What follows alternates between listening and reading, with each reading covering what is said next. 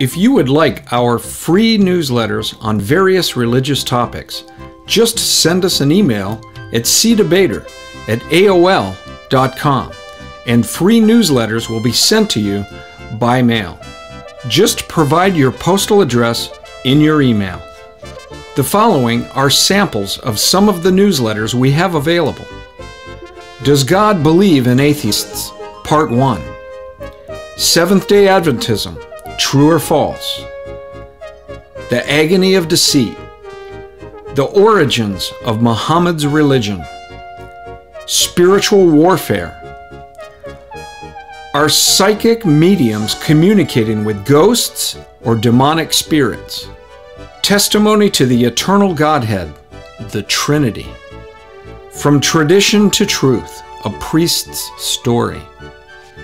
An evaluation of the Oneness Pentecostal movement. Mormonism, Counterfeit Christianity. Turn or Burn. Jehovah's Witnesses, Deceived Deceivers. Links to these newsletters can also be found at our website, www.biblequery.org. Once on the home page, simply click on the menu icon at the upper left-hand corner. Then click on the Newsletters button. Feel free to print them out. 1 Peter 3:15 says, "But sanctify the Lord God in your hearts, and always be ready to give a defense to everyone who asks you a reason for the hope that is in you, with meekness and fear."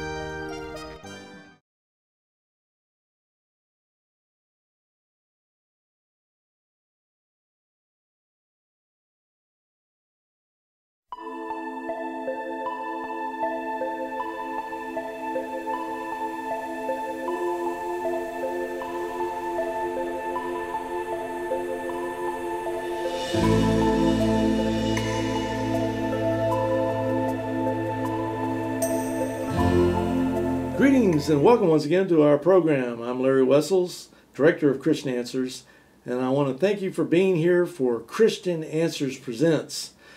And with me is one of my very special friends and guests here, close brother in the Lord, my partner in this ministry, Steve Morrison of Christian Answers, the Director of Research for Christian Answers. So if I ever want extensive research on any type of subject, I just tell Steve, and the next thing you know, he gives me way more research than I ever could have imagined. So it's kind of cool, you know.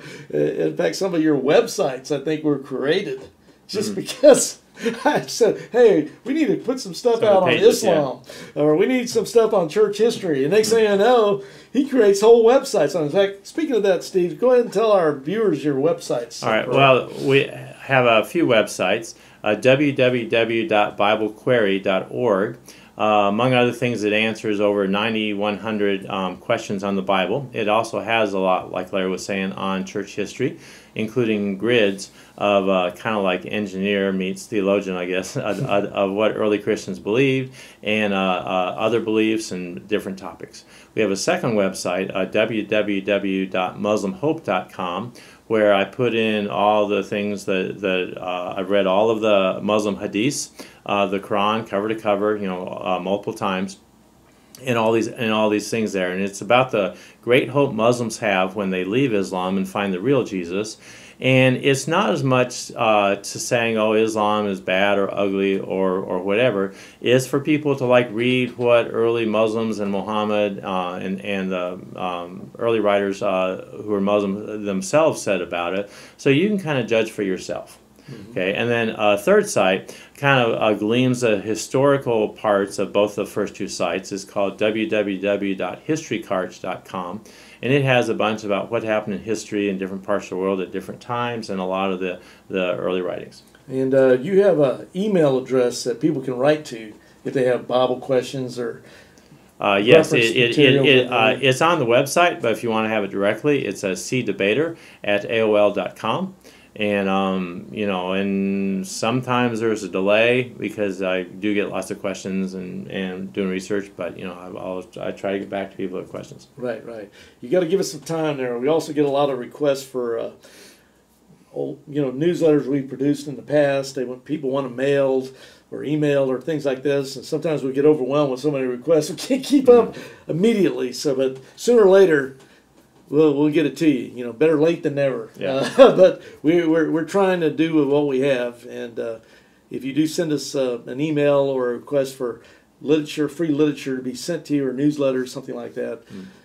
Sooner or later you're going to get it. It just may not be right away, because we don't ask for money here. We don't have a paid staff. We just do what we can for the Lord with what the Lord's given us and the outreach that we have, and so we just do what we can. Well, with that, we want to get into a subject today that's rather fascinating.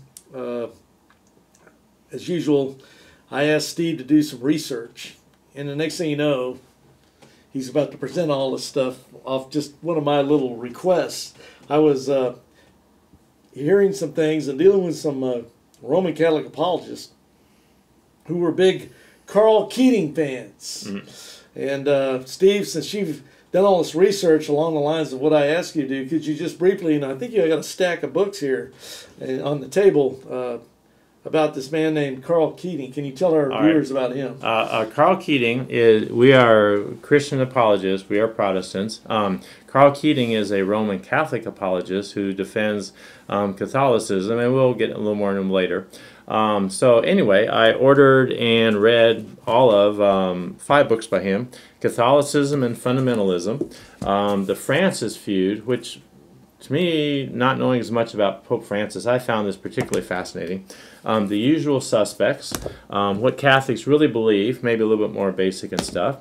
Debating Catholics, which is some debate transcripts between Karl Keating and some rather interesting people. Ruckman, Iglesia Ni Cristo, which they deny the divinity of Christ. That's a cult. So it's like you're not really sure who to root for here. That's right. But one thing that we wanted to do in this video before we got too far along, it is mention something about the bad popes. And some Catholics, deny that any popes were bad.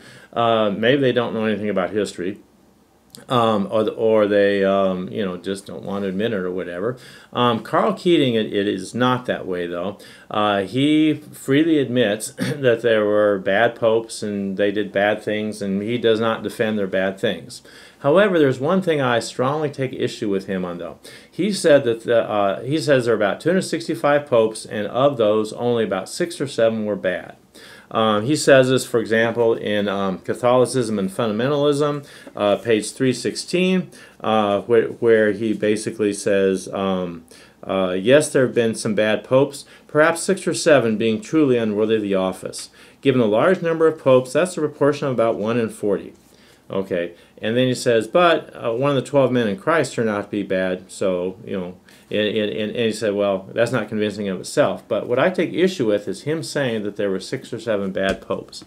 Okay, I don't know for sure how many bad popes there were, but from my count is at least 46, not 6 or 7. He also says similar in the Francis Feud, page 111 and also 137.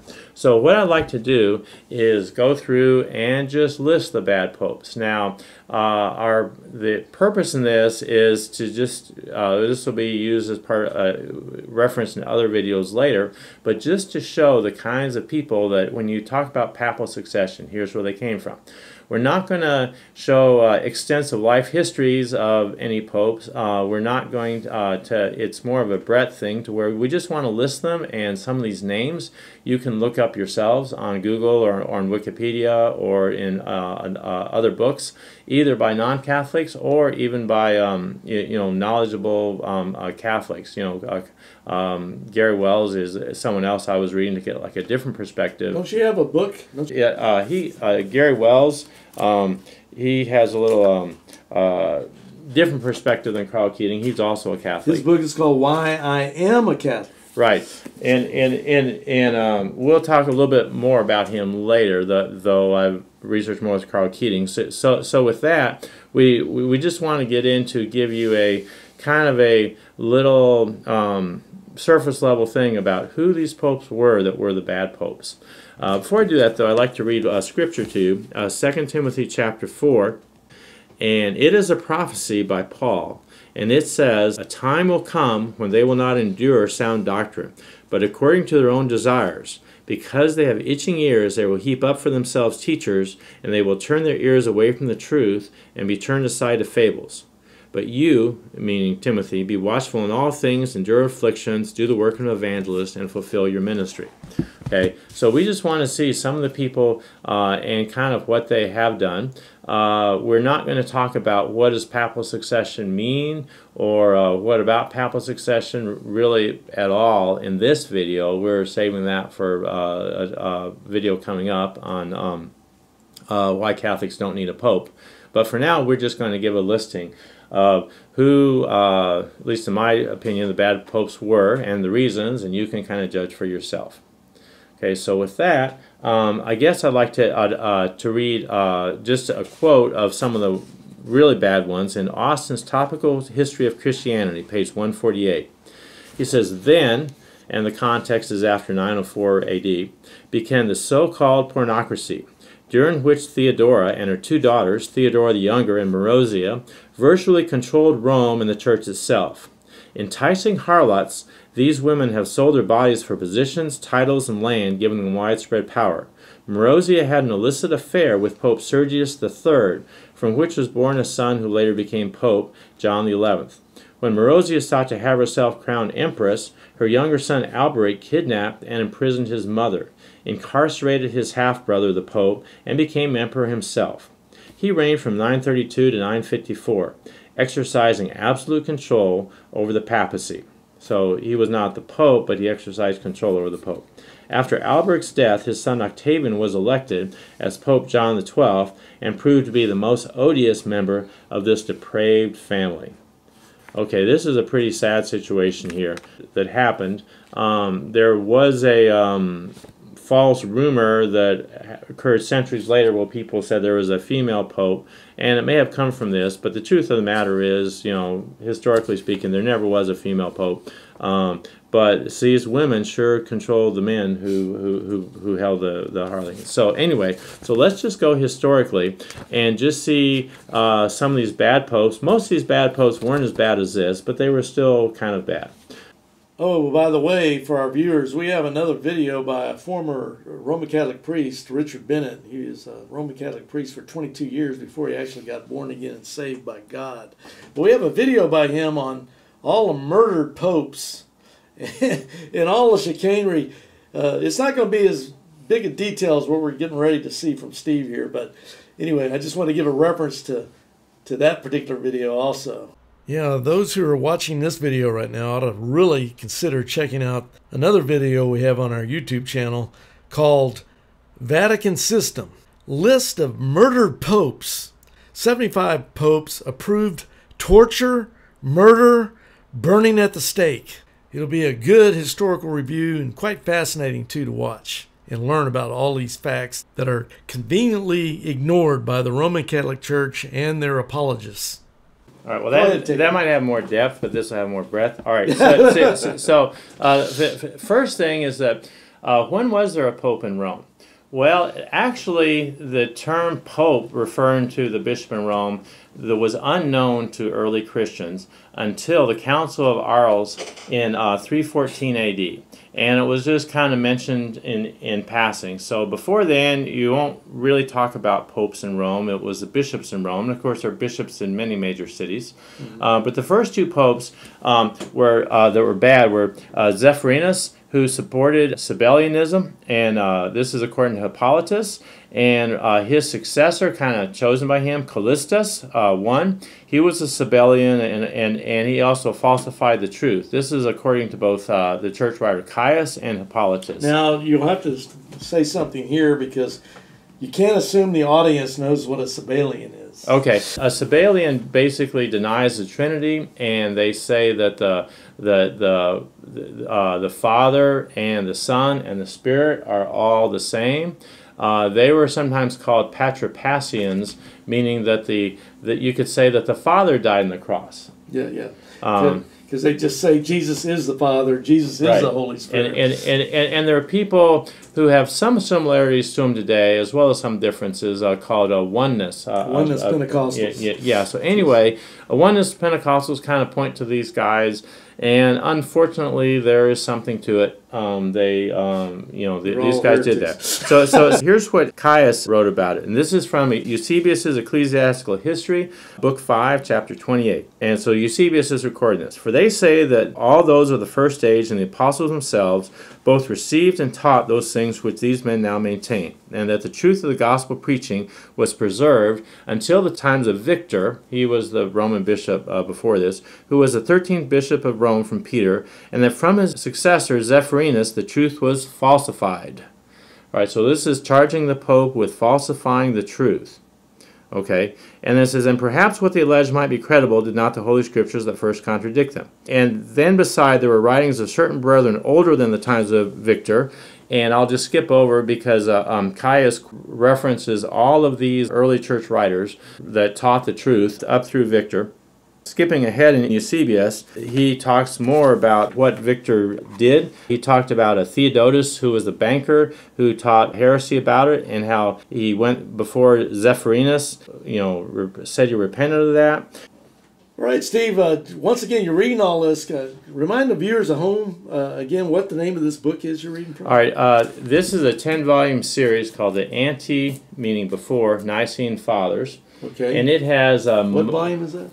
This is volume 5. It's a 10-volume series. It has most, though not all, of the Christian writings prior to the Council of Nicaea. There are a few books that have a few more, and they're like around 4,200 pages or so total written then. So we have a pretty good idea of what the church was like then. We can go into a lot of church history in that, but just want to say that even back then, and Hippolytus goes in more detail as to how they first supported Sabellius, and then kind of Sabellianism, and then there's a falling out, and then things kind of went back to how they should have been with Rome. But there are some real issues in Rome. Now, what's interesting to me is you have read all the anti-Nicene Fathers, all these books, all the volumes. Well, and 3 or 4 more too, yeah. Yeah, see, so I just wanted to point that out to our audience. How many of you out there would actually read all these volumes of early church history? This guy right here did it, and he's got a website to prove it.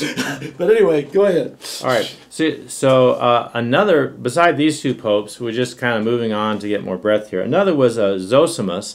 At this time, popes in Rome, they were called bishops more than popes, but the word pope had been used, so you can call him bishop or whatever. And he opposed Augustine for supporting Pelagius.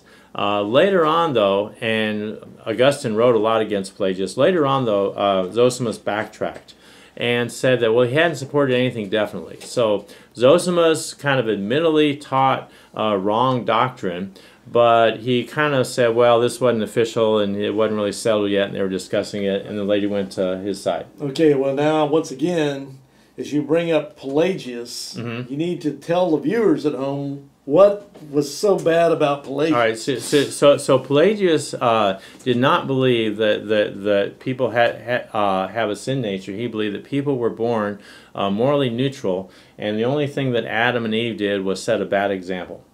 Okay, all right. So he's just almost denying that you have any kind of inclination towards sin. Right. That you're like born in sin, and it's part of your nature to actually like sin and do sin. Yeah, so the Catholic Church, as well as Eastern Orthodox, as well as Protestant denominations, they all say Pelagius is wrong, but Zosimus initially supported Pelagius' teaching, though Augustine later set him straight.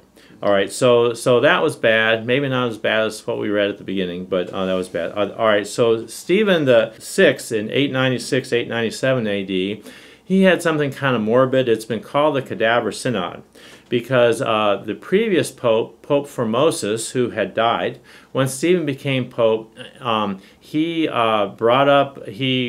had them dig up Formosus's body out of the grave and sat in a chair, and he tried this corpse for heresy. All right. Now, and the punishment was that. Well, he didn't. There was no punishment for doing that. Later on, though, Stephen VI was one of the popes who was murdered, so that someone else could be pope after him. Yeah, but you said right here the punishment to me I thought was defingered. Yes, cut his fingers off. Is that his punishment? He cut the fingers off of the corpse, which doesn't seem very honoring of the office of pope. Now we're in the I've got it on the table here. The Roman Catholic Catechism.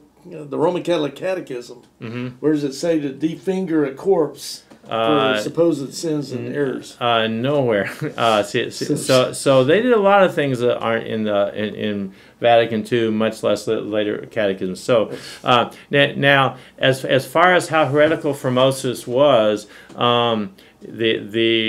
this was probably trumped up by Stephen VI. What had happened was that Formosus had been bishop of more than one place, which was greatly looked down upon at the time, and so Stephen had his own agenda for doing that. So actually, I didn't list Formosus as one of the bad popes here because we don't have evidence of that. But I think it's justifiable to list Stephen VI as one of the bad popes. Yes. You know, not to point fingers. And that might have been one reason he was later murdered. Somebody might have thought he was a bad pope. I don't think needed to be gotten rid of. Right, and we're not sure he murdered just because of the Cadaver Synod, but politically they want to get rid of him. Okay, another bad pope was Pope Innocent III, and he made possible the Papal States. Now, most people haven't heard of those today, probably. The Papal States were kingdoms in Italy that their king essentially was the Pope. And they were needed by the Pope for tribute, for money for the Vatican. They raised armies so that they could fight their battles against the other cities. Mm-hmm. Okay, so how does someone who's supposed to be leading the church in Rome, or at least they would claim all the church, how does he need his own army to fight other cities in Italy? Mm-hmm. And he often opposed the Holy Roman Emperor, which was typically based out of Germany, future popes did, because it would cut into their power, trying to take control of Italy for the Papal States, and so they kept trying to expand that. And then finally, in the you hear of Garibaldi in like the 19th century, who unified Italy, and he was a great patriot and everything. And Italians know about him, but who is he unifying Italy from? He was basically conquering the Papal States, taking them away from the Pope and adding them to Italy. Now, isn't there a Bible verse that says the weapons of our warfare are not carnal? Right. So you don't spread the gospel by the sword. One, it doesn't work to truly bring people to Christ. I mean, it can work to give you wealth and empire and power and stuff like that, but that's a fraud. That's not what Jesus wants us to do. Well, that would make him a bad pope if he's doing something that's against what the Bible says. Well, it's not only him, but we're going to see some others too. Another one who we read about you did say here in the paperwork he condemned the English Magna Carta. Right. So the English Magna Carta what was a famous document in England that limited the power of the king. So it was kind of like it was a start of like maybe checks and balances, with the nobles and the king. There wasn't any parliament at that time, but it was kind of like a predecessor to that. Yeah. And he condemned that way off in England because that would, reduce the power of the top sovereign, and he didn't want that reduced. Yeah, because he's trying to get all this power and right. and money and everything, and that Magna Carta is interfering with what he's got planned. Right. And so does the Pope really need to be involved with politics? Does he need to have his own army? Does he need to fight people? Well, Pope Innocent III would say yes. All right. Pope Sergius III from 904 to 911 AD. We'd read about him at the beginning. Marozia was his mistress as Pope, and he fathered Pope John XI. Now, we know for sure that John XI was a son of Marozia. we are pretty sure that Sergius III was the father, though we're not totally sure about Marozia. It could have been somebody else, but if... Well, you mentioned earlier in this video, she's sort of like a harlot or something. Yeah, so Sergius, he probably is the father of John the 11th. We're not totally sure, but regardless, Marozia was his mistress as pope. So, being a pope or a cardinal, you don't have to, of course, have a job, a secular job, but you don't have to have a wife either. You just can have mistresses. But wouldn't that tie into the idea of papal succession in this fact that, well, if I'm going to be pope and I have sex with this woman and she gives me a child, well, that's even a closer bond to having succession. This next pope is going to be the pope because I fathered him in a sexual act. Right, and he wasn't pope immediately after him, but basically many popes practiced nepotism, which we're going to get into in a little bit, where they would have relatives that would become cardinals, and they would kind of groom them, though they couldn't guarantee that they could be a future pope after him. So in the Bible, does it say that for papal succession you should have sex with a woman so you can have an offspring that'll become the pope? Is there any Bible? No and no. No for that, and no for papal succession. So the Bible has nothing to do with this kind of activity. Right. This is, I guess, extra-biblical activity. Anyway, so, of course, John the 11th, who became pope with that, and she was overthrown in 932 as kind of like the empress or person of power. John the 12th, his mother was Theodora, Marozia's sister. So you see how the papacy at this time is all just a family kind of thing. You didn't say this other part here on the paperwork about John the 12th. It says, mother was the prostitute Theodora, the sister. Right, of Marozia. Prostitute is a word that really conveys an idea that goes back to what we were talking about a minute ago. There's a lot of sex going on right here. Right, in the Vatican. Okay. Also, Benedict, now he's kind of funny because he was pope from 1032 to 1044, and then he would do stuff like he would abdicate being pope, and he would sell the office of pope to somebody for money, and then he might become considered pope again. And so he was involved in sexual immorality, which was, you can understand it was kind of common for popes here at the time. And he sold the papacy, and eventually he abdicated as pope. He got his money, and he left. All right. Now that reminds me of Acts chapter 8 with Simon Magus, who tried to buy the Holy Spirit with money. Right. And do you remember what Peter told him when he tried to... May your money perish with you. Yes, and if you look into the Greek, it's like saying, may you and your money go to hell. Yeah. And here we have a pope that's actually committing the same sin. What reversing? He wasn't trying to buy anything. He was trying to sell. That's what I mean. But Even the worse. idea was he's selling some kind of spiritual nature position in a church. Right. And so, to me, it's almost like, but I agree with you, but it's at the same time he's selling like the office of God for money. Right, and so when someone says they believe in papal succession, they are basically saying that future popes succeeded from these guys. Right. I'm not sure. That'd be kind of an insult, I think, to future popes. Now, if you go to a local church, don't you think the best way to select a pastor of your local church is to make sure that he's the offspring of a prostitute that thinks that, and the previous pastor exactly. And, if we follow this pattern, right, for just coming up with a good pastor of a church. Thank goodness we don't follow that pattern. Okay, so Gregory the Seventh, he was different. We don't know of any particular sexual scandals with him. He was from 1073 to 1085. He tried to start a crusade, and of course everyone thinks of the crusades. They think of the armies going to the Middle East and everything else. No, this was different. He tried to start a crusade in the northeastern part of Europe, modern day like Estonia, Latvia, Lithuania, kind of eastern Poland. Because the people there, many of which were called Wends, they were not Christian, and by golly, they were going to get their goods taken away from them and killed until they became Christian. He failed to start it, though, but he tried. Later on, we'll see popes after him did start it. Okay, now, Adrian IV, he didn't do a whole lot. He was pope for 5 years, 1154 to 1159. The English king asked him for permission to invade Ireland. Okay. Okay. Military action. Yeah. Now, I don't know if this is relevant or not, but Adrian IV was English. And anyway, what he did is he gave permission. He gave permission, but he kind of said, you know, for that dreary, cold country, I don't know why anybody would want to invade it, but sure. Now you think about invading them to Christianize and subdue these wild pagan Irish. Actually, that's totally false. The Irish were Christians ever since the time of St. Patrick, about 440 or so A.D. They actually founded many monasteries in continental Europe. So they were actually a sending center for Christian missionaries, and they had Christian tradition going almost as far back as England. And yet the English king is going to invade them, but he asked the Pope, and the Pope says, "Sure, go ahead and take them over." Okay. Why did he need to do this? Why couldn't he just say, just be happy with your own country?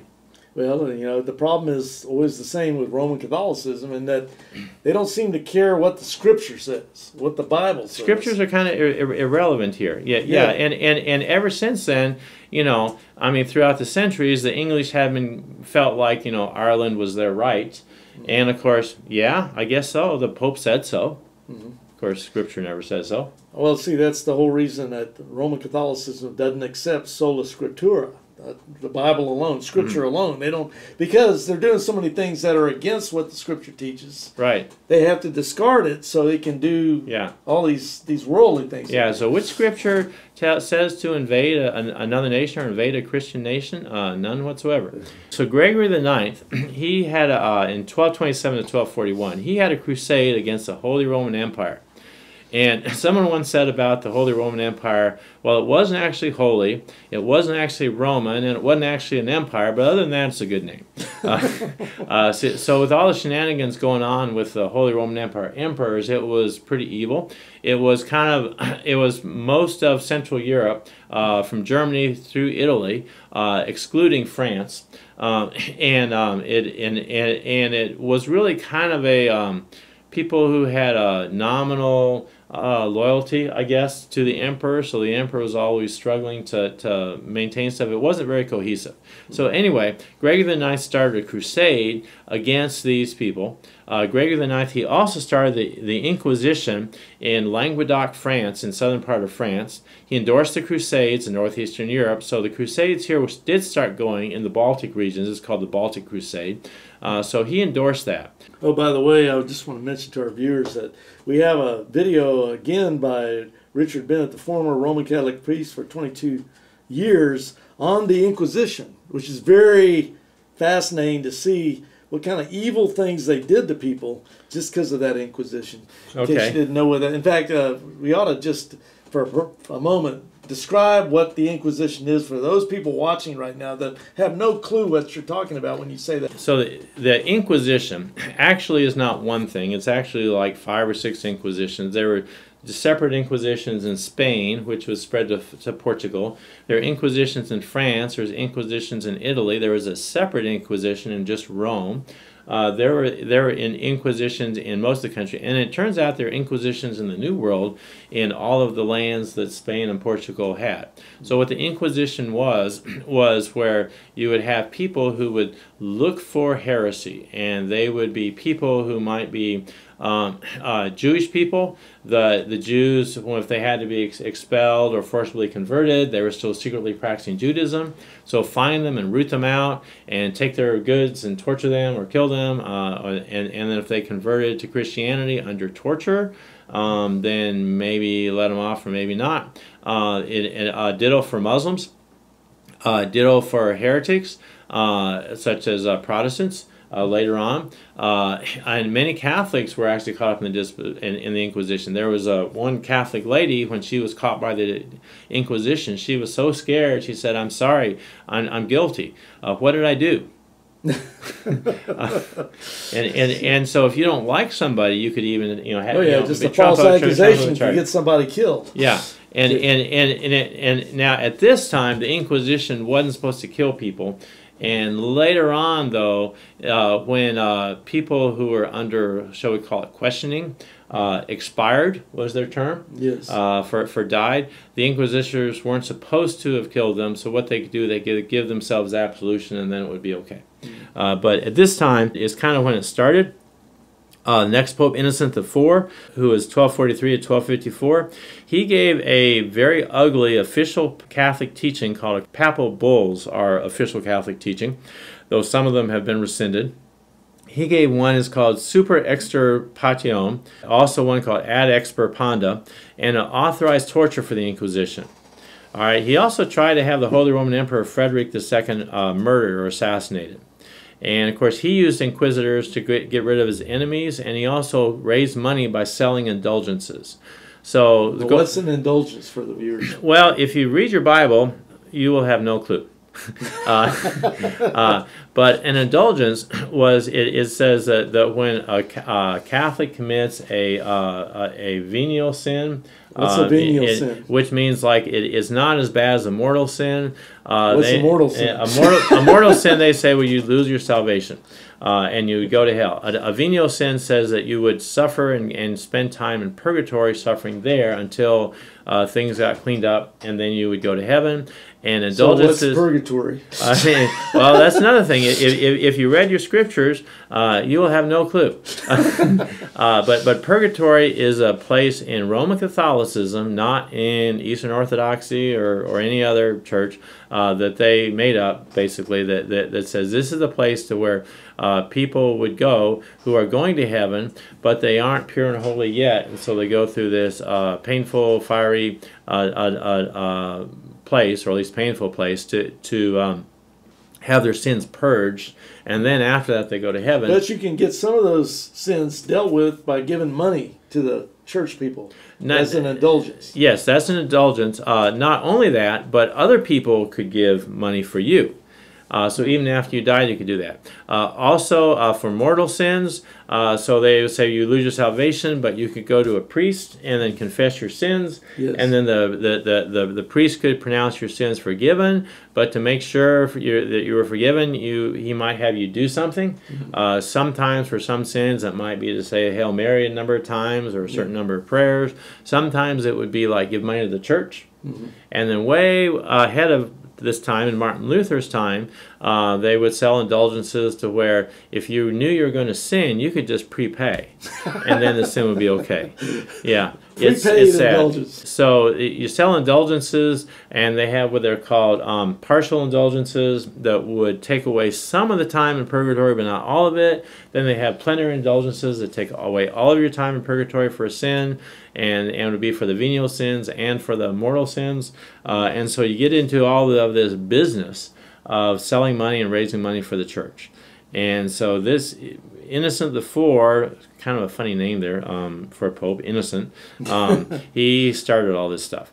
Okay, John the 21st was involved with nepotism, and nepotism is in two kinds of nepotism. One, getting high church positions for relatives. Mm-hmm. So in many church positions, what would happen is that if you were, let's say, a priest and you want to become a bishop, all right, you would let them know you want to become a bishop, and you would say, I'm willing to pay this much money to become a bishop, and some of that money would go to the Pope, some would go to the church or the cardinals and over them, and some would even might go to the local kings. Mm-hmm. And then if what you want to pay to become a bishop was more than other people want to pay to become a bishop, then you could become a bishop. Mm-hmm. But it wasn't always based on the highest amount of money. There was also family connections. Right. And ditto for bishop as for cardinal. In fact, one guy we'll read about later, he made one of his nephews a cardinal who was 13 years old. Mm. And of course, the more cardinals you have, the more people can vote. More voting power for the next popes and That's right. So there's political connections there too, especially at family relations. Right. There's all that intrigue going on with that. Yeah. So that's one kind of nepotism. So there's also a second kind of nepotism, and the second kind is forget about church positions and stuff, but just give money and lands and money from the papal treasury. You can get one ruler to agree to conquer a kingdom to give to your relative, and the ruler might get an indulgence, for some sin for that. So there's all of this complex stuff going on with nepotism. And John the 21st, we mentioned him, but this is just the start of it.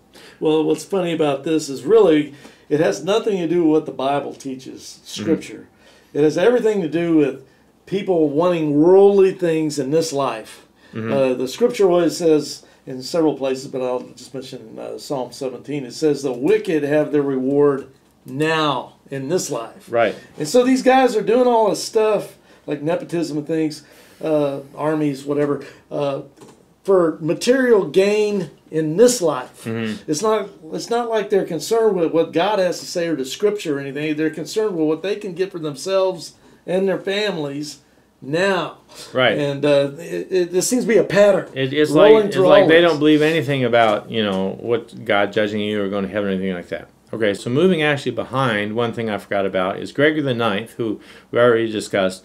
In 1239, he ordered raiding all of the Jewish synagogues to confiscate all the Jewish Talmuds. Well, the Jewish people, they have what the Christians would call the Old Testament. They would call the Tanakh, which is identical to the Old Testament that Protestants use. They have a kind of a commentary on Jewish law and Old Testament and law in general called the Talmud. And so he decided that he needed to raid all the synagogues and to confiscate all of those. So Innocent V, in his namesake, he was involved with nepotism too. Adrian V, he was a nephew of Innocent IV, and he was involved with nepotism. So you see how when you stack relatives on there, and usually, most of the time, a pope was a cardinal before he was a pope. So you get people on the cardinal board, and then they can be pope. And there were different factions that supported different popes, the Borgias at various times, the Colonna, and they it was just a big political value. John the 21st. And these are names I'm just throwing out that viewers can look on the internet, and they can find out more about these people. He was 1276, 1277, only a year. Nicholas III, 1277, 1280, he was involved with nepotism. Martin IV, 1281, 1285, he was involved with nepotism. Now, it's interesting here that this papal succession idea that the Roman Catholics even today are so big on. I mean, it goes back to, the guy having sex with somebody and he has a son who later becomes a pope, and then you got all this nepotism, interfamily stuff. I don't see how any of that is related to what we find in Scripture about the apostles and being ordained and as elders and deacons in 1st and 2nd Timothy. Do you see any correlation between what we're seeing here and what the Scripture teaches? None whatsoever. I guess the simplest thing for a Catholic to do is to close their eyes. and just say, this doesn't exist, or I don't know anything about it. Well, that's what most of them, I think, actually do, because they close their eyes to reading what the Bible says. They don't read what this says in contrast to what's actually going on in that Roman Catholic Church. But second, they close their eyes to their own stuff. Which is bad. Keating, one thing I like about him is that he doesn't completely close his eyes to the bad popes. He is honest about that. He talks about 6 or 7 of them. Right? Yeah, and he only mentions 2 that he talked about, and they were pretty bad. But it's like there are all these others too. So it's like, don't downplay the severity of the problem either. Right, but at least he admits there is a problem. Okay, so let's go back to Innocent IV, and let's read some excerpts from the papal bull. Now, as far as papal teachings and sayings, what Catholics will say is they don't say that everything the Pope says is infallible. And actually, the idea that the Pope is infallible wasn't even an official doctrine until like 1850. 1870. Yeah, 1870. But they say that what's official. So if the Pope says it's going to rain tomorrow and it didn't rain, well, he was wrong, but that's not a problem because he didn't say that officially. All right, so you have ex cathedra statements that are official from supposedly, the chair of the Pope, called Peter's chair, but it was only from the 9th century. But there have only been 2 ex cathedra statements that I've seen. Now, some people say there have been 6 or 7, but either way, there are not very many. So below that, there's the papal bulls. And so this is an excerpt from one of the papal bulls called Ad Extirpanda, which talks about the Inquisition. Mm. And this is in part 24. It says, the head of state and ruler of whatever kind are especially obliged to present all male and female heretics under whatever name they are accused within 50 days after the arrest. So the diocesan or surrogate, or to the inquisitors of heresy, to perform the examination of themselves and their heresies. All right, being examined for heresy, by the way, is not something you want to have done to you. Anyway, Law 24. Those convicted in Law 25:6. The head of state or ruler must force all heretics whom he has in custody, provided he does so without killing them or breaking their arms or legs, as actual robbers and murderers of souls. So how would an emperor treat a robber or murderer? Well, these guys are murderers of souls if they're heretics. So they're murderers of souls and thieves of the sacraments of God and Christian faith, to confess their errors and accuse other heretics whom they know and specify their motives. So the torture was for two reasons: to get the people to confess their sins, their heresies, and also to get them to name other people as heretics. Mm-hmm. All right? And of course, under torture, they might want to name anyone just to kind of, be free of that. Okay, and those whom they have seduced and those whom they have lodged and offended them as thieves and robbers of material goods are made to accuse their accomplices and confess the crimes they have committed. 26:7. And the house in which a male or female heretic shall be discovered shall be leveled with the ground, never to be rebuilt, unless it is the master of the house who shall have arranged the discovery of the heretics. So if you have heretics in your house, but you're not a heretic and they're caught and you didn't turn them in, then your house gets leveled anyway. Okay. And if the master of the house owns other houses in the same neighborhood, all the other houses shall be destroyed, and the goods shall be found in the house shall be dispersed to the populace, and shall belong to whoever carries them off, unless the remover shall be appointed by law. So if you're the master of a house, and they're a heretic in your house, you don't report them, that house gets leveled. All your other houses get leveled too, because you didn't report the heretic. This sounds kind of like North Korea almost. Yeah, it is. All right. Above all, the master of the house, besides incurring eternal infamy, must pay the government or locality 50 pounds imperial in coin. If unable to pay, he shall suffer life imprisonment. This is not the heretic. This is the master of the house who lodged the heretic. The borough where the heretics are arrested or discovered shall pay the government of the state 150 pounds, and the manor shall pay 50, and the regions adjoining manors and states 50. So the local manor or village and places around, they all have to pay money to the government if the heretic was found there and wasn't discovered by them. This sounds like a pretty big money grab. It's a big money-making scheme. Yeah. When you're taking money off these papal bulls like this, these phony laws you make up, just to squeeze people for their possessions and their money, you could add up. You could do a big money grab, like you say, and get a lot of cash. And next thing you know, you could maybe build this big Sistine Chapel, right? That's ornate and full of gold and riches. Yep. I mean, from this kind of stuff. That's where, yeah. And so Law 27:8, whoever shall be caught giving any male or female heretic counsel, help, or favor. So even counseling them not to be a heretic would get you in trouble. Besides, the other punishments mentioned duly in logical places and other passages of this decree shall become infamous by the same law, and shall be admitted neither to public office, nor public affairs, nor election or purpose of these, nor may he testify in a legal process. Remember that's important. To that extent shall his capacity to testify go, that he shall neither bequeath legacies to heirs, nor inherit them himself. No one shall be compelled to respond to any business dealings initiated by him, but he shall be so compelled by others. If he be by chance a judge, his sentence shall prove nothing, nor shall he hear any case. If he be an attorney, his defense in court will never be allowed to prevail. If he be a notary, the legal documents drawn up by him shall be utterly without validity. Those who give ear to the false doctrines of heretics shall be punished like heretics. So basically, you don't have support of the public law, and if you have some business dealing, and maybe the other side isn't keeping their part of the bargain, and you want to take them to court, if you have helped heretics, not accusing you of being a heretic, but if you've helped heretics, you shall, basically not be able to say in court. However, if you have a business dealing and someone accuses you of not living up to your side of it, and he takes you to court, well, then again, your testimony won't really be counted. So this is pretty serious commercially for anybody who even helps heretics. All right. Yes. So this is from God, according to the Pope, because it was a papal bull. But where do we see that in Scripture? Well, nowhere in Scripture, but when the Catholic says, well, it doesn't matter because the Pope's more important than Scripture, it's like, if you're a Catholic, are you sure you want to defend this? Are you sure you want to defend popes that were successors of this and put this into practice? Otherwise, I don't think that you really want papal succession. Yeah, and from what it looks like, a lot of it has to do with just being a family member that will help you out, nepotism, as you mentioned, or all that sex they were having, and popes having kids from harlots. Right. I mean, that's kind of a disgusting succession when you really think about it from a biblical perspective. Yeah, I mean, if you're going to put something in, as more important than the Bible, don't put this as more important than the Bible, please.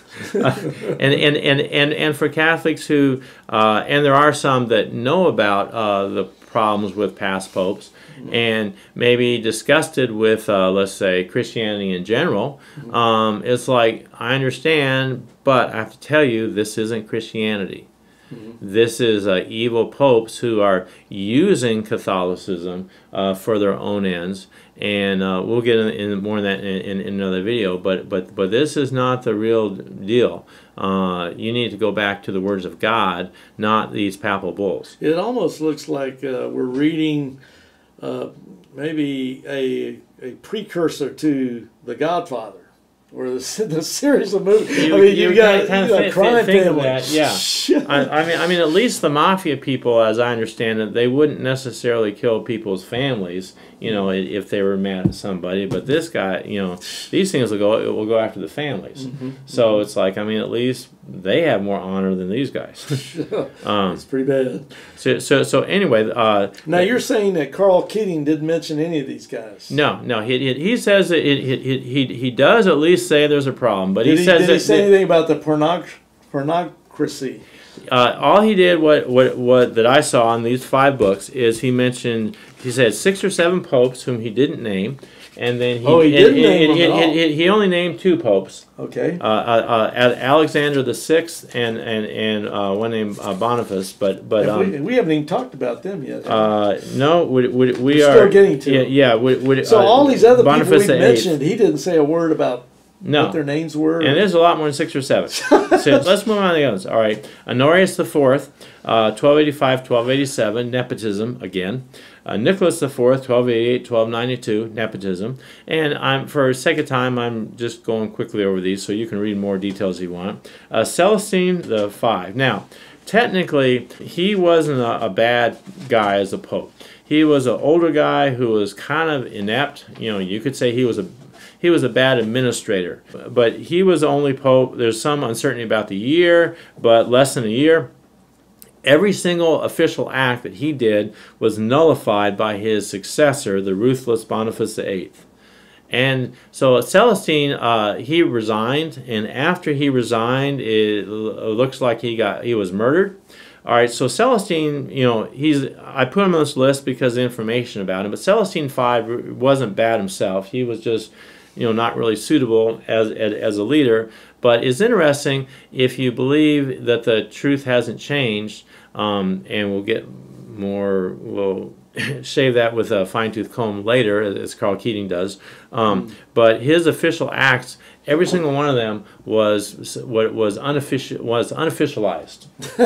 Okay, so after Boniface became pope, he ordered a crusade against the Colonna family, who was one of the factions that was, many popes did come from the Colonna family, and he wanted to get rid of them. All right, so anyway, he had a lot of dealings, I'll put it that way, with the King of France. He wrote the Unum Sanctum, which we will get into later, and the Unum Sanctum is kind of like the peak of papal claims. Anyway, he was imprisoned while he was a pope, and according to official records, he died of chagrin. Chagrin is like regret. So they didn't want to say that they killed him, or it was a killing, by starvation or sickness or what. But while he was imprisoned, anyway, after he died, Benedict XI, 1303 to 1304, he reversed completely Boniface VIII, 1302, Unum Sanctum. So Benedict XI, again, I put him on here just because of the information. Benedict XI, I'm not saying he was a bad guy, or not compared to these other popes, but he completely unofficialized what Boniface VIII did. So it's kind of like if a pope says something, you say, well, is this official or not? Is this official and unofficialized, or is this still official? It's kind of interesting here in this case, according to the paperwork that you've been going over, that Boniface VIII unofficialized the previous pope's official decrees. Right. And then the guy after Boniface VIII unofficialized Boniface VIII's unofficializing of the previous pope's official statement. So it's like they're all just negating each other. Yeah. Now Boniface VIII was a generally, one of the worst guys in this list. But so on the other hand, you say, so Benedict XI, it's good he was there, but how did he succeed from Boniface VIII? Well, he succeeded. But now Benedict XI, make sure this is clear, he did not kill Boniface VIII, but the people killed Boniface VIII or imprisoned him until he died, so that Benedict XI could take power. So that's papal succession. Again, papal succession by murder. So part of papal succession. I always say papal, you say papal. We all have our ways of saying things. But part of that succession then, as we've learned so far in your history review of these bad popes. Oh, by the way, for those at home, I actually had this book for decades, The Bad Popes. I have that too, yeah. I'll have more information about stuff that maybe you might have left out in this briefer review. But the thing about it is we've learned that, if you have sex with a harlot and have a child, you can have a pope. If you got family relations and politics, you can become a pope in that succession. And of course, one of the favorites is, I already knew from our other material we put on YouTube, and I referenced it earlier. In fact, I think Richard Bennett said there's been at least 75 popes. So, as you're mentioning here, murder is one of the ways of papal succession. So, having sex with some prostitute, family relations and nepotism, money and power, and murder are all part of the chain that leads through all these popes. Anyway, right. All right. So Clement V, he's on here for his information. We don't know that he did anything bad himself, but he was from 1305, 1314. He tried Boniface VIII for heresy and sodomy can refer to homosexuality. Now, Boniface was already dead at this time, but to his credit, a good thing to say about him is he did not dig up the body like Pope Stephen did. And he didn't cut off any fingers. No, so Clement was a good guy for not digging up the body, I guess. But he put him on trial. So when a pope's on trial for heresy, that doesn't sound like that was a very good pope to succeed from. Yes. All right. And Keating has some fascinating things to say about that which we'll get in when we get into the video why Catholics don't need a pope. All right. Well, moving on, because we're just kind of skimming the surface of a lot of this and trying to cover all the surface. John the 22nd, 1316, 1334, nepotism. All right. Urban the 6th. He had some enemies. Popes often had enemies. I mean, sometimes they got murdered, and sometimes the Vatican was the fortifications that they wanted to have to protect them. And some popes left the Vatican and settled in other places for their papacy because it was safer there than in Rome. Anyway, some of the cardinals who were against him, he had them tortured to death, and he actually complained that when they were torturing and their dying screams, he didn't hear enough screaming. That was Urban VI. Yes, 1378 to 1389. Nice guy. Torture more, I need to hear more screaming. And you're telling me that your pope succeeded from him? Okay, so that's another... So we got sex with prostitutes, we got family relations, we got money and power, armies, and murder, and now we need increased torture for this papal succession to work. More screaming. Well, and we're not done yet, by the way. Okay. All right. Now, Boniface IX, 1350 to 1404, he was a practical guy, and he was having a problem because warfare in Europe was changing. If you think about like knights in armor and longbowmen, to be a good longbowman, you kind of need to be trained from a child. Anyway, to have these armies of good soldiers, it was starting to cost a lot of money. You just couldn't take a bunch of peasants and give them swords and have them be a good force anymore. So he had to, have a good army too, and that was costing money, and the Vatican at that time was very strapped for cash. So he sold what's called clerical benefices to the higher bidder. So you want to be a bishop, you want to be an archbishop, you want to be a cardinal, and you don't really know the Pope. Pope Boniface says, well, okay, you can be. How much money you got? Okay, so this was the office of the, quote, church. So now we add that list. Now you add money, lots of money. Right. Can get you where you need to be. Yeah, but he would do something a little different than the others. So let's say you, putting in today's terms, let's say you gave $70,000 to be Archbishop of somewhere. And the Pope said, okay, shook your hand, we got a deal. Where's the 70,000? Okay, so you collecting the 70,000. Then some other guy comes in later and says, well, I'll do it for 80,000. All right, well then the 70,000 guy is no longer going to be Archbishop. And it was unclear to me if he actually got his 70,000 back or not. Yeah, that can be a real problem. So he would void his sale, and I'm not actually sure each way, which way they got it back. So anyway, so he was, he had a human problem. How do he get better weapons and a more equipped army? He solved it with a human solution. Sell it. What does God have to do with this? Absolutely nothing. What, you don't see all these big prayers? I need more money for my army, Lord. Let's have a great prayer. Instead, he comes up with this plan. Right. Of course, why should we be praying for more money for the army in the first place? But maybe this has nothing to do with the true church of God. This is just the Roman Catholic Church. Yeah. The next one, many popes were, and we have a whole show on this and a lot of research on the persecution of Jewish people by the Roman Catholics. Martin V, though, in 1470 and 1431, he actually did not persecute the Jews. So the Roman Catholic Church was kind of inconsistent on that, which was probably good news for many Jewish people. However, he launched a crusade against the Wycliffites, also called Lollards. And Wycliffe was an Englishman. He had the translation of the Wycliffe Bible. It actually, he organized it. He didn't translate it himself, and given his flowery style of writing, maybe that was a good thing. But he was a good guy. And these guys named Lollards, they were actually kind of ridiculed in England because they would go out to some public place or something like that, or some corner outside or whatever, and all they would do is they would just read the Bible out loud. Just stand on a street corner and start reading the Bible. Right.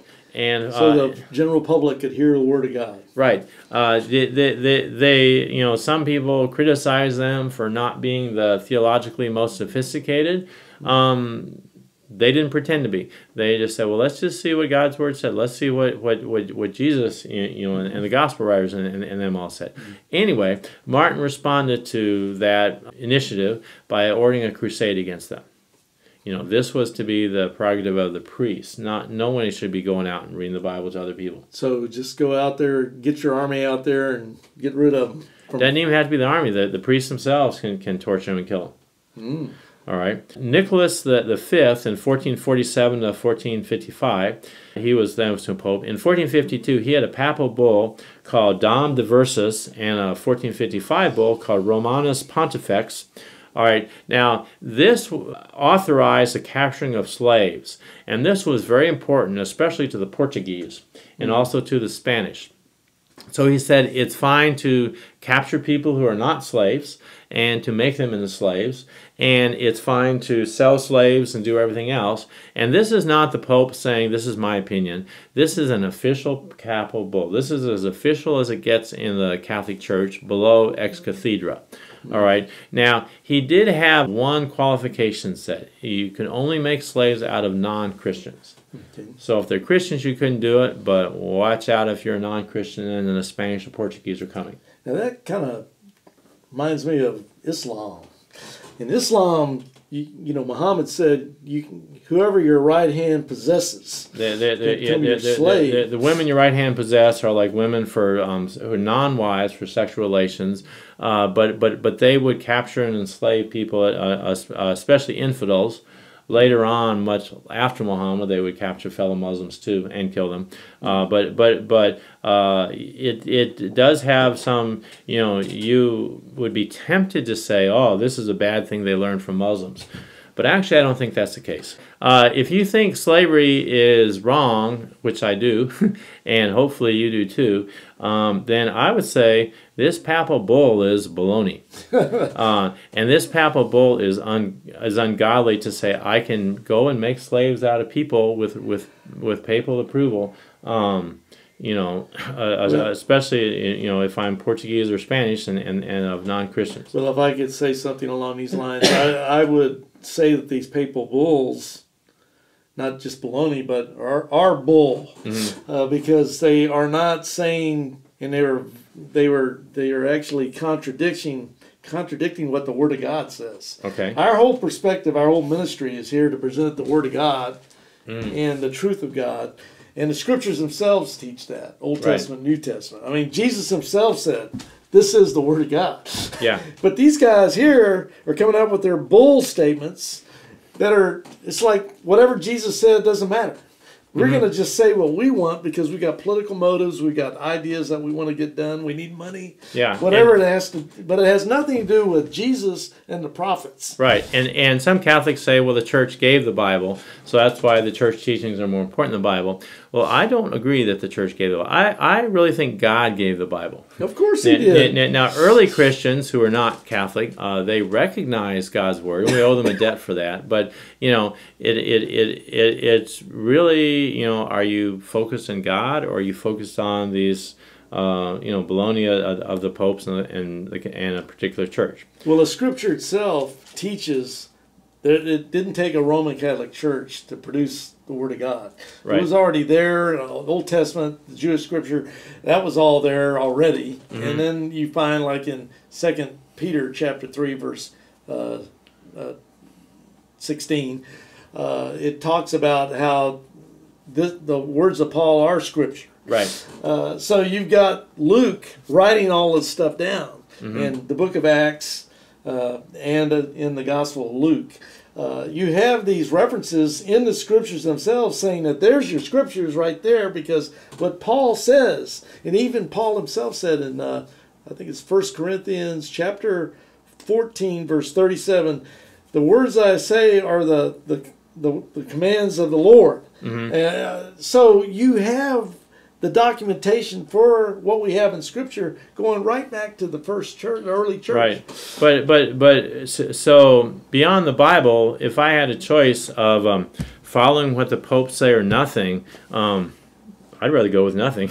Let's just go with what the Bible says. But I'm going to just play a little quick clip here from that video for folks at home to see how important the Word of God is to Jesus. And then I'll come right back, and then we'll get back into this. Facts and evidences. Number 1, Genesis chapter 1 states, God said 9 times. It's interesting in Genesis chapter 3 where the serpent, the devil, actually questions, hath God said?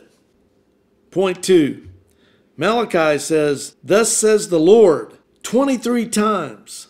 God speaks from Genesis to Malachi. Point 3, the Lord spoke appears 560 times in the first 5 books of the Bible alone. Point 4, Isaiah claimed his message came directly from God 40 times. Ezekiel claimed that his message came from God 60 times. Jeremiah claims his message came from God 100 times. At least 3,800 times in the Old Testament, quote, the Lord spoke, end quote, appears. Point 5, Jesus quoted from 24 Old Testament books alone. The quotes are still the same today. They have not been lost in transmission. Examples, Jesus believed Moses wrote the first 5 books of the Bible. Matthew chapter 19, verses 8 and 9. John chapter 7, verse 19. Mark chapter 12, verses 29 through 31. Jesus believed Isaiah was a prophet. That's found in Luke chapter 4, verses 17 through 21. Cross-reference that with Isaiah 61, verses 1 through 2. Matthew chapter 15, verses 7 through 9. Cross-reference that with Isaiah chapter 6, verse 9. Jesus believed Daniel to be a prophet. Matthew chapter 24, verse 15. Mark chapter 13, verse 14. Jesus believed in the Adam and Eve account. Matthew chapter 19, verses 1 through 6. Jesus believed the great flood and Noah accounts. Matthew chapter 24, verse 37. Luke chapter 17, verse 26. Jesus believed the Sodom and Gomorrah accounts.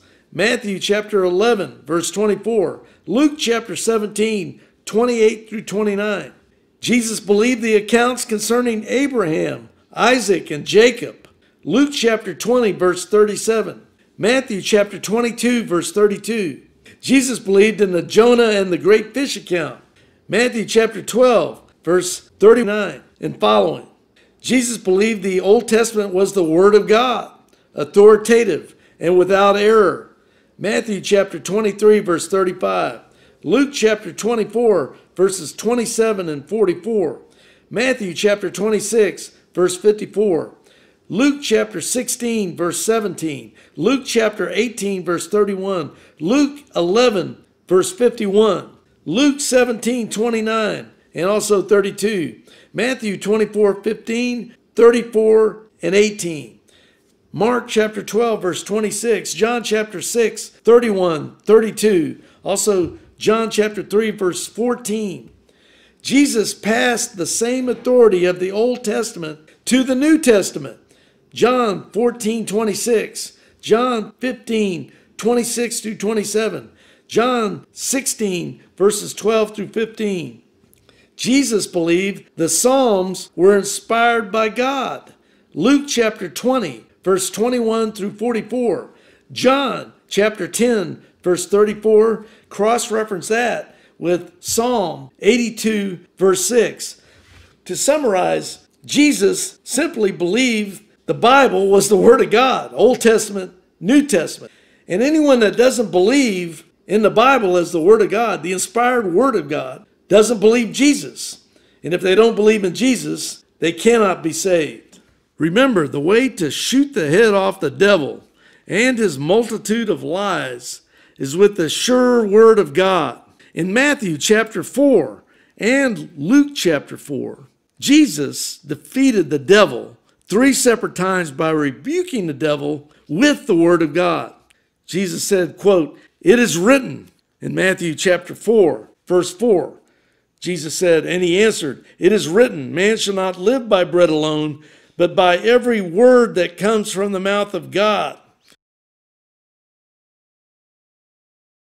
Jesus responding to the devil's second temptation, Jesus responded again, "It is written," Matthew chapter 4, verse 7. Jesus said to him, "Again, it is written, you shall not put the Lord your God to the test."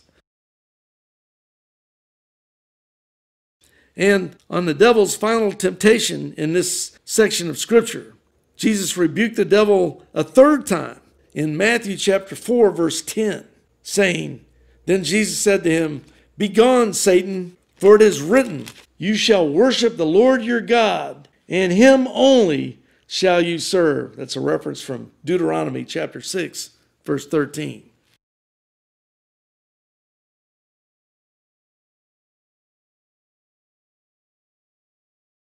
So moving on, let's look at Sixtus IV. He was from 1471 to 1484. He was involved in nepotism. He made 3 nephews, 1 grandnephew, and 1 other relative, all cardinals. So that's 5 cardinals. He also had the bull Exigit Sinceri Devotionis Affectus. These bulls are written in Latin, and so that's why Latin titles. And this was to spread the Spanish Inquisition to Castile, which is now in Spain. He had the Venetians attack the city of Ferrara in Italy so that he could give the city to his nephew to rule. He sold offices and privileges for money. We've heard that before. He promoted the Immaculate Conception. This is a Catholic doctrine that Mary was conceived without sin and was born basically with a sinless nature. He also confirmed Nicholas V's bulls for the Portuguese to enslave non-Christians. All right. Oh, just for a clarification, you're talking about the Immaculate Conception, that Mary was born Yes. without a sin nature. Right. Sort of like what Pelagius was talking about for everybody, Right. except they did it for Mary here. Maybe he wasn't as bad as Alexander the Sixth or Boniface the Eighth, but he's still a bad pope. Okay, so I never really figured out from Karl Keating who, if he has 6 or 7, then who are the other 4 or 5? Well, we have a pretty big list to choose from. Well, it's pretty obvious. He's counting on the fact, I've said this for years, for decades, that a lot of these Roman Catholic apologists are counting on the fact that most people are going to be too lazy to look up the early church fathers or look into all this history like you've been going into. And so when Karl Keating mentions a couple of popes and then leaves you to wonder about the rest of them, he's just figuring, well, good, they'll never check it. I'll just say this. Maybe it's. I wouldn't accuse them all of being too lazy. Maybe too trusting of humans who are, in for power. It's selective. It's selective. He's presenting just parts of the puzzle that he wants people to listen to, and he leaves out the rest. Yeah. So Pope Innocent VIII, another innocent guy, 1484 to 1492, he appointed Torquemada as an inquisitor. This is in the Spanish Inquisition. Of all the inquisitors, Torquemada was probably one of the most famous for torture. He endorsed burning witches with his papal bull Summus Deserantis Affectibus in 1484, witch burnings and things like that, which were an ugly thing that Catholics as well as Protestants did. It's like, well, that's kind of where the precedent came from.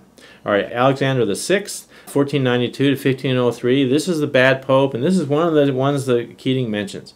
He was involved with nepotism. He made 25,000 ducats, Italian money, by allowing the King of Hungary to divorce his wife.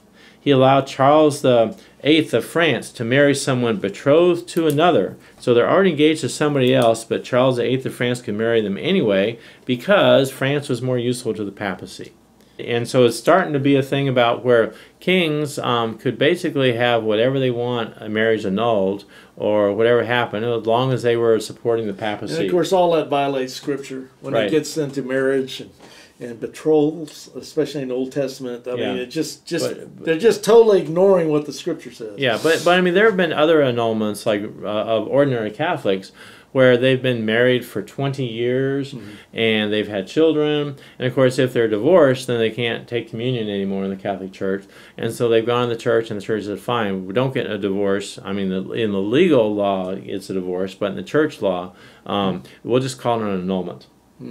And whether it's the church calls it a divorce, where you can't take Lord's Supper again, or they call it an annulment, kind of depends upon if you're in good with the church. All right. Leo X, 1513 to 1521, he was a spendthrift who emptied the treasury. He spent something like, more than 1/10 of the entire Vatican treasury just on one ceremony. Okay. He sounds like some of our modern-day politicians that just want to spend in deficit spending into the trillions of dollars. It's like it doesn't matter if we and then you have a jubilee or a special indulgence or something to make up that money. All right, Julius II, he's been nicknamed the Warring Pope. All right, he looted Italian cities. He noticed conquered them, but conquered them in order to get all the riches to refill the Vatican that got emptied by Leo X. Well, that's so typical if you know world history. And one of my fields of endeavor and hobbies is I documented my personal testimony video on testimony of a dungeon master. I used to be into writing for wargaming magazines and stuff. Before and you were a get a lot Christian. of these, before I was a Christian. And one thing you find about in military history is a lot of these dictators, and we're not talking religion here, we're just talking worldly dictators, Genghis Khan or whoever, Stalin or whoever it might be, but they're just in it to take over somebody so they can get their money and possessions. That was Hitler's doing stuff like that too. You just get a lot of money by just rolling over some country, taking their treasury, and added it to your own. Yeah, conquerors all through the ages have done that, and if And a the popes conqueror, are no different. if it's called a pope, it's not. It's the same. He's just doing what the rest of them do. So interesting. Some Catholics would view church councils as higher than the pope, and other Catholics would view the pope higher than church councils, and some might put them kind of equal. Well, in 1511, there was a church council that suspended Julius XI, basically deposed him from being pope. But Julius XI and his army just ignored that church council. So well, the army helps. Yeah. If you're going to ignore something, that always helps. So much for the importance of church councils. Now, when the Pope agrees with the church council, then it doesn't matter. But when he disagrees, then what do you go with? Right. So anyway, again, popes after him, they succeeded from this guy. And when you're talking about papal succession, you're saying that your leader succeeded from this guy. I'm not sure I would be too proud about talking about papal succession here. That's right. Well, you're showing all the patterns on how it works. The real way in reality, in history, papal succession works. It works in all these ways we've been discussing. And again, I'm just going fast to skim the surface. You can look in the details of all these popes later. All right, and so Leo X, again, the treasury was still low on money, 1513 to 1521. So he granted special indulgences to donors who donated money to rebuild Cedar's Basilica. Okay, he excommunicated Martin Luther for being bad, I guess. He also expanded the Spanish Inquisition into Portugal. Okay. Well, those are some major events right there. Yeah. And so Clement VII, 1523 to 1534, he was involved in a lot of political dealings with France, Spain, and Germany, often pitting one against the other and involved in the politics and fighting. And here's the deal. I am not at all defending Henry VIII. But he indicated that when Henry VIII wanted an annulment, that he would support his annulment so he could go marry somebody else. And then he forbade it. Now, Henry VIII got pretty mad about that because all these other kings, they got annulments to do what they wanted. That's right. And so the Pope now stands up and says, no, you can't do that. That would be a divorce. You have to stay with her. He's being hypocritical to his own predecessors. Yes. As popes. Yeah. And that's probably one reason that really, like you just said, got Henry VIII mad. Yeah, and this isn't fair. Everyone else gets to do it. Yeah, and now Henry VIII was so he killed some of his wives, and eventually he forbade Catholic priests. Catholic priests eventually got forbidden in England, and Thomas More had suffered persecution from him for that, and he started the Anglican Church, in which the head of the Anglican Church was basically Henry VIII or the king. And a long time ago, when I was growing up, for a while we went to an Episcopal church, and I went through their confirmation. And what I learned from the confirmation class was that the Catholic Church was started by Jesus Christ, and the Episcopal Church, which came from the Anglican Church, that was also started by Jesus Christ. Not a single peep about Henry VIII. So sometimes what you learn in a catechism class or whatever can be kind of selective here. You mean like this book here? The Catholic Catechism, they kind of. It's not only what's in the book; it's what's silent about too. But anyway. Well, it's funny to me that Henry VIII, in his situation, just started his own church. Okay, if you're not going to let me have it my way, I'll just start my own. Right. And catechism, they don't even mention it. Yeah. He's the founder. And the Anglican Church, it's been called Protestant by some Catholics, but it's not really Protestant. And it's not really Catholic either. It's just Anglican. Okay. So anyway, Paul IV, he just one of the many things with against Jews. He made the Jews in Rome wear distinctive clothing, like Blue Star or whatever, and live in a ghetto.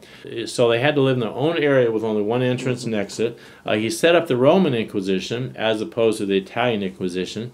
He opposed any dialogue with Protestants. So some Catholics were thinking, well, why don't we have a council? And yes, Martin Luther, isn't, there's not good blood between him and Calvin and the Catholics. Why don't we have a council? Why don't we invite them to come? And why don't we see if we can work all this out? Okay, Pope Paul IV was totally against that. Right. No dialogue with him whatsoever. Okay. Pius IV, from 1599 to 1565, he was rebuked to his face by Pope Pius V for nepotism. Oh man, that's a papal succession tradition. Right. Yeah. And he's getting mad about something that's been going on for centuries? About a papal tradition, yeah. And he was rebuked when he wanted to make a 13-year-old relative a cardinal. Did you say 13-year-old relative? You mentioned this earlier in the video. Yes. But So a cardinal, which is kind of the highest position in the Catholic Church, below the Pope. Think of the, you would think the experience and the age and the wisdom or whatever that ought to be in a cardinal, in a 13-year-old. It's kind of like, well, he was rebuked for that, but that's what the Pope decided. All right, now, here's something that will take a little explaining. He let the laity have the communion cup in Austria and Bohemia. Okay. now that's unusual. Now, here's the deal. Laity means people who are the Catholics or whatever, who are not the priests, and they say that the body and that the bread and wine become the body and blood of Christ, and technically the bread becomes the body and blood, and the wine becomes the body and blood, and any little piece is the entire body and blood. And so, because they didn't want to have any irregularities, I guess, they would let the lady have the bread, but not the communion wine. So the lady gets the bread, which is the body. That's all and they get. the wine is the blood. So they're only getting half the deal. Well, they're not getting the whole deal. Yes. Now their argument is, well, if the bread and wine are both turned into all body and blood, therefore they're getting the whole deal because they just get the bread. Now the priests get both, and so it's like making a farce out of the Last Supper that Jesus had. So anyway, but this guy was nice. He let the laity, the non-priests, have the cup also, at least in Austria and next door in Bohemia. Bohemia is kind of the modern Czech Republic. It was too politically incorrect for him to do that, probably in Italy. Yeah, because the tradition was so ingrained that. But he could get away with it in these other countries. Right. And in the Bohemia, now the Czech Republic, there were problems ever since the Council of Constance, I guess revolts and the Hussites and all that stuff. So he probably did that to kind of, placate them a little bit. Yeah. All right. Under Urban XIII, in 1623-1644, Galileo was tried under him. And without going into Galileo's trial, let me just say that it was a kind of a complicated situation. In some ways, Galileo was kind of a jerk, but I'll just say that really that's under church thing about your views about the sun and all that. Anyway, he was the last pope to expand the papal states through military action. So he used the papal armies to expand also. As we're looking at these popes as we go down the line, it's a lot of repetition of evils popes before them did. It's just a lot of the same typical stuff. Yes. This guy's using armies to conquer lands and set up things and take money and everything else. Yep. Clement XI, Papal Bull Unigenitus in 1713. Now this is an interesting papal bull because there were these people around at this time. They were Catholics called Jansenists. Jensenics. One of the most famous Jansenists was this brilliant French mathematician and scientist named Blaise Pascal. And Pascal, he wrote a lot of stuff on fluid dynamics that you can still study today in engineering and education. He also wrote stuff on witnessing to Muslims. He also had the famous thing called Pascal's Wager, kind of a lighthearted tongue twister, you might say. And he wrote a lot of stuff on theology. And anyway, the Jansenists they've been described as Calvinistic Catholics. All right, they weren't Protestants, but anyway, they were kind of a group within Catholicism, and later they were considered a heresy and they were persecuted. And so there was a list of things that either the Jansenists said or else other Catholics claimed the Jansenists said, because the people who really hated the Jansenists were the Jesuits. So there was a list, and it's a little unclear about if they actually said this or if it was actually just claimed they said it. And so this papal bull lists some of these things, and it anathemizes them or says these are cursed. Some of the things that Clement XI said, these were cursed, is if you say these things. The church or the whole Christ has the incarnate word as its head, but all the saints as members. I don't see anything wrong with that. But anyway, the reading of the sacred scripture is for all. Clement XI in his papal bull anathematized that. The sacred obscurity of the Word of God is no reason for the laity to dispense themselves from reading it. So this is saying just because some parts of the Word of God may be difficult to understand is no reason to stop reading it. Mm-hmm. All right, so they anathematize that. It is an illusion to persuade himself that knowledge of the mysteries of religion should not be communicated to women by the reading of sacred scripture. Not from the simplicity of women, but from the proud knowledge of men has arisen the abuse of scripture by which heresies have been born. So this statement is saying that don't forbid women from hearing about scripture, because actually the abuse of scripture and heresies, they pretty much come from men more than women. Mm-hmm. All right, so anyway, Pope Clement XI anathematized that. Mm-hmm. All right, another statement, maybe a little bit of an edge to it. To snatch away from the hands of Christians the New Testament, or to hold it closed against them by taking away from them the means of understanding it, is to close for them the mouth of Christ. Man, this Pope just doesn't like anything to where people are going to have access to the Word of God, the Scriptures. Nope. And he's going right after it and making sure that people can't get this access. Right. Men or women. Only get it through the priest. Yeah. All right. The other one, nothing engenders a worse opinion of the church among her enemies than to see there exercised an absolute rule over the faith of the faithful, and to see divisions fostered because of matters which do not violate faith or morals. So this statement is saying that it looks bad for the church, and the enemies see this, to see divisions just because of things which don't violate faith or morals. Anyway, Pope Clement XI anathematized that. Mm-hmm. And these are quoted from a Catholic writer, Gary Wills, Why I'm a Catholic, page 182 to 183. In fact, you showed the book to the viewers earlier in this video. So right.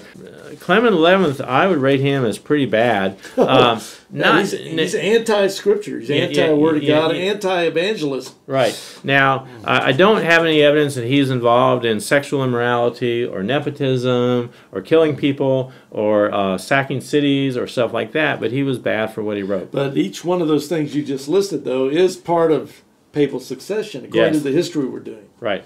Okay. And then Leo the 12th, who was maybe a century after him, 1823, 1829, he condemned being a part of Bible society. And Bible societies, they aren't really out to teach theology. They're out to publish the Bible and to make it freely available. You know, one of the more famous ones, a good one, is the Gideons that often put Bibles in hotel rooms. Mm-hmm.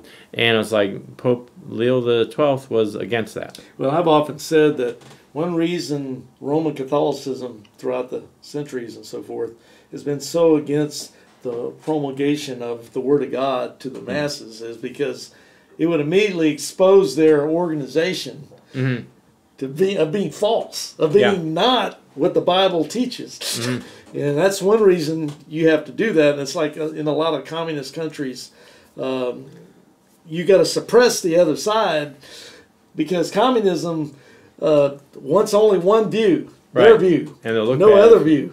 Yeah. And Roman Catholicism is much the same way. Okay. So Pius IX, from 1846 to 1848, he was a pope who wrote to persecute Jews. However, he also, in 1864, wrote about politics, about the separation of church and state, and why that was wrong. And I was reading from a Catholic source. It was not Keating; it was somebody else who said that the Catholicism has always tolerated separation of church and state. Mm-hmm. Again, baloney. All right, and he said that Catholicism should be in the state religion in lands with a majority of Catholics. And he was also against Bible societies, and he also supported the papal states. Yes. Okay, so Pius X, 1903 to 1914, he had informants to hunt out heretics in the Catholic Church. All right, so that is kind of secret police in Catholic churches. All right, so Gary Wills, on page 208 and 209, he calls his pontificate the Reign of Terror. And because of his views on the state and government, many governments cut off government funds to the Catholic Church in their country because Pius X would not recognize them because they recognized Italy, and Italy took over the Papal States. In 1906, he wrote the papal bull Vehementer Nos, condemning the 1905 French law that separated church and state. So he had nothing to do with the French government because they recognized Italy and they said you should separate that. So at first he banned tango dancing, but later he changed. So it's like, you think about, some people today are all against dancing. Well, the Pope Pius X was one of them. But when they talk about the infallibility of the Pope, and this is already after that, in these statements, he can go against tango dancing and declare it evil, but then he can change his mind later, and it's fine, even though he's an infallible Pope, according to the 1870 decrees in the Roman Catholic Church, and because he didn't say it ex cathedra from the chair. Well, also, and we'll go into this more with in the Why Catholics Don't Need a Pope. That Karl Keating says is, well, infallible in faith and morals, but not in practices. Right. So they'd say for that. one day, tango dancing. No, that's a. Did he ever specify whether it was a venial sin or a mortal sin to commit? I don't know. You didn't study in that much detail now. Yeah. What's interesting to me for the viewers at home is, like, for instance, this guy does such in-depth research. I thought I'd ask him such a technical, because a lot of times he can answer a question like that. But just looking at his notes here, just on this one book by Keating, I mean, he does this with everything he does. It's incredible. I mean, who else can do this kind of stuff for most people out there? But so I thought maybe Steve would even know if tango dancing in the Roman Catholic Church was a venial sin or a mortal sin. But the thing is, though, is that if you go back to what Pius X wrote, it won't matter because some other pope may have unofficiated would abrogate it, get rid of it. Yeah. So and that's another pattern of papal succession is one pope can decommit, or deactivate. That was the word I was looking for. Unofficialize whatever a pope or two said before him, and so it can go back and forth. It's like dominoes on a table. My grandfather loves to play dominoes, and those dominoes are shifting all over the place. Right. And it just comes down to whatever pope picks up the dominoes and whatever he's got in his hand is how it's going to be for that moment. But then the minute he's gone, you got to reshuffle those dominoes and no telling what the next guy is going to draw. Yeah. And I mean, for example, Joan of Arc, I guess French patriot, who thought that the British, the English shouldn't rule France. She was convicted of heresy and burned at the stake. And of course, if you were a heretic and burned at the stake, according to Catholicism, you'd go to hell. Okay, well, and the Pope coincidentally was English. But 50 years later, another Pope, the trial was considered void, and she was okay, and then many centuries later, she was beatified and now is called a saint. Exactly. So it's like, so did this saint spend time in hell, or was that English Pope wrong? Exactly. And the English Pope, actually, he wasn't the one that pronounced it, but he didn't rescind it. He didn't say anything against it. And those flames that killed her probably felt pretty official. Yes.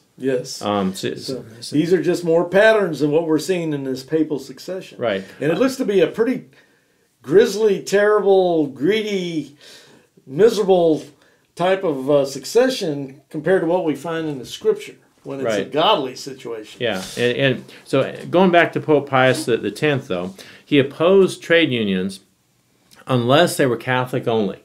So didn't want to have any trade unions for workers' rights if they included non-Catholics also. Okay, so kind of a religious bigotry there. Yes. He refused to meet with U.S. officials because the U.S. officials had also met with Methodist officials, and if they would meet with another denomination, he wouldn't meet with them at all.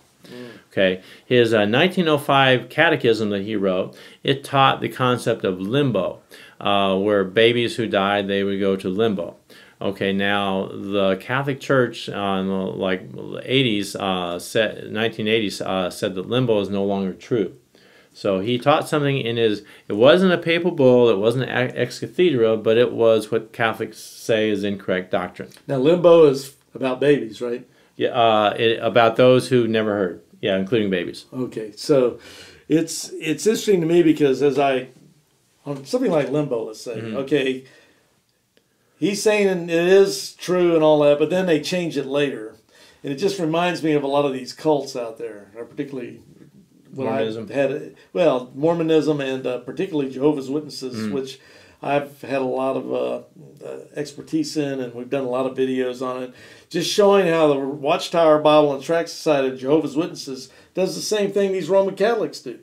They say this is true here, but then down the line in another one of their books or one of their other presidents, they change it completely. You know, one Jehovah's Witness president,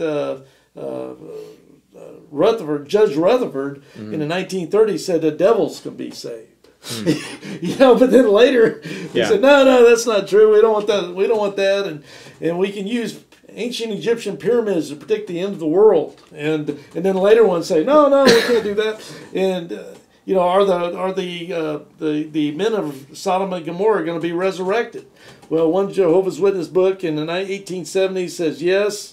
And another one later on, 20, 30 years later, says no, and it goes back and forth for 100 years. But that's what happens when you're, I guess, ruled by fallible men, and Scripture isn't your highest authority. But another thing the Roman Catholics have done is that he had a papal directive called motu proprio, and it banned women from singing in church choirs.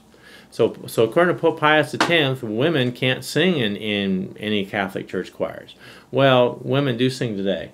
So I guess they've made a movie about those. Wrong. They even made a movie about those singing nuns back in the early '60s. That famous French singing nun lady, and they're all singing together and stuff like that. So, but if they had came out with that song back here, they wouldn't have been able to do it at all. Right. And then Pope Pius XI, he was another pope that was 1922 and 1939. He was anti-Semitic, and he said, first half sounds good, that the state should not be totalitarian. Of course, this is the time during World War, after World War I and before World War II. He said it shouldn't be totalitarian. It should be the Catholic Church. And a little biased there. Yeah. Now, Pope Pius XII is kind of he's on this list not so much for what he did, but for what he didn't do, from 1939 to 1958. Now, this was a terrible time of World War II. During World War II, at the start of the war, Hitler killed many Protestant pastors who would speak out against him. He also killed many Catholic priests and stuff that he would speak out against him. Also Jehovah's Witnesses, homosexuals. So he was kind of against all of them. And Pope Pius XII, he failed to speak out against the Holocaust until after World War II. In fact, you can watch the History Channel. I'm kind of a history buff, so I've caught some of these shows about Pope Pius XII here from World War II and the dealings he had with the Nazis during this time. Now, I'm not saying this. I'm just saying that's what they've got on the History Channel, and there's a couple of History Channels on the cable networks we have here. Probably put it on Direct TV, Dish Network, and stuff like that. But anyway, they document a lot of these actual deals he had made with the Nazis during that period of time. Yeah, I'm not claiming that he was necessarily for the Nazis, but again, the human problem with his evils here, and he tried to deal with it with a human way, and he probably thought it wasn't opportune or best to speak out against it. But then after World War II, he claimed that he spoke out against it. And Gary Wells, a Catholic writer, calls him on this in his book of Why I'm a Catholic, page 3. So if you felt it best to be silent about that, while it was happening, maybe you're right, maybe you're wrong, but regardless, don't lie and claim you spoke out against it if you really didn't. This is just kind of a very brief overview of why there are more than 6 or 7 bad popes. Okay, so I thought it was funny though that Keating only mentioned 2 names, left out the other ones, and hardly said almost anything of what we've been talking about. Yeah, in his book. and he didn't say what the two really did. And I've read every page of these 5 books, and unless I missed it, that's the only two he mentioned, and that he does mention it to his credit, but he just glosses over it and minimizes it. And frankly, this is pretty bad. And it's like, if you really wanted to believe in papal succession, don't believe you succeeded. Your leader succeeded from these guys. Right. Yeah, and any church worth its biblical roots would kick out any of these popes you've just outlined over the years. Mm-hmm. They wouldn't qualify as an elder. They have to be above reproach, right, according to the Scripture. 1 Timothy, 2 Timothy, elders and deacons. All of them would be, they couldn't even be a pastor of a church, let alone a pope. Or couldn't remain, yeah. Yeah, they'd be booted out because they're not fulfilling the biblical requirements. Yeah. So let's put this in a little perspective. All right. Some of these popes and under them many cardinals and some of the priests were pretty bad people. All right. What happened to them? They remained in power. A lot of people in contrast to that, there are other people. There are, let's say, pastors in evangelical churches that some of them unfortunately do bad things too. What happens to them? They are fired. They get kicked out. Sometimes they're arrested. All right, but they aren't shuffled from one parish to another, and it's not swept under the rug. And one thing that people say positive about Pope Francis is that he is trying to deal with the sexual abuse, and I've heard that he's actually told some Catholic priests who have been involved, in the sex abuse scandals that you are no longer a Catholic priest. All right. So on one hand, yes, that is a good thing, but on the other hand, how come the other popes didn't do that? That's right. That's right. And are you getting that information from Karl Keating? No, that part was not. But we will get into that fascinating book a little bit later. Oh, okay, good. That's coming up, huh? Yeah. Pope Francis. All right. Well, Steve, that was a great review. Really gave us a good historical background on this papal succession idea and how it took place. Mm-hmm. And I see nothing godly about it. I see nothing but ungodliness. Okay. With the whole thing from beginning to end. Mm-hmm. Even the misinterpretation that Roman Catholics give to Matthew chapter 16, dealing with Peter the Rock and all that stuff. We've got stuff on that already, so we won't worry about it. There was videos that we've done on that. But here was just some great history that most people won't get their hands on because they don't spend the time like you have done to do the research, to do the reading of all this material, to have read every one of Karl Keating's books. I will admit right now I've never read any page he's written. Okay. but I knew if I told you to do it, since you're our director of research, you would do it all. So praise the Lord. What a gift from the Lord that you are. But anyway, it was a great presentation. I want to let people know that our channel, See Answers TV on YouTube, has an entire playlist dealing with Roman Catholicism. At the time we're actually videotaping at this moment, we have 187 videos on our playlist on Roman Catholicism, which you can find on our main YouTube channel, See Answers TV. Just scroll down a little bit till you see the playlist called Dealing with Roman Catholicism, Idolatry, and the Virgin Mary.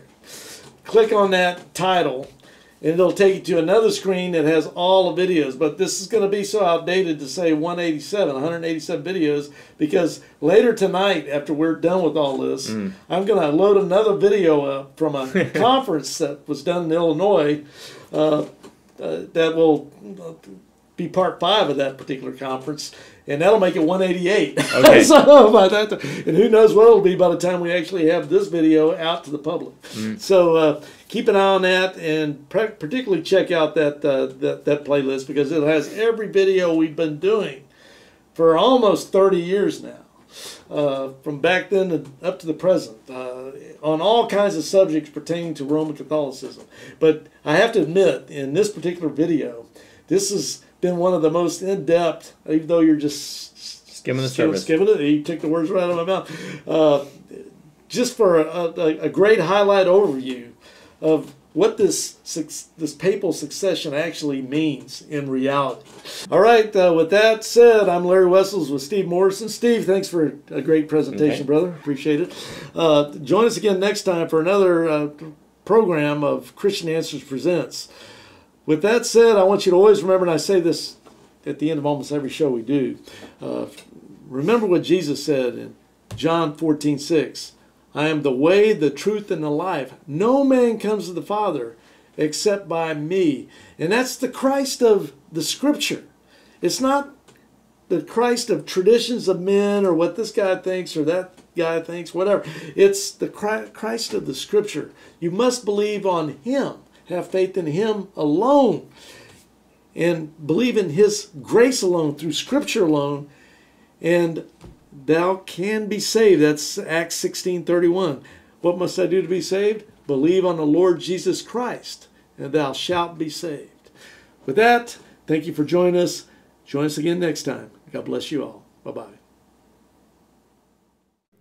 If you like our YouTube channel, please subscribe by clicking on the subscribe button and then by also clicking the bell above to get an automatic update whenever we produce another YouTube video for our See Answers TV channel.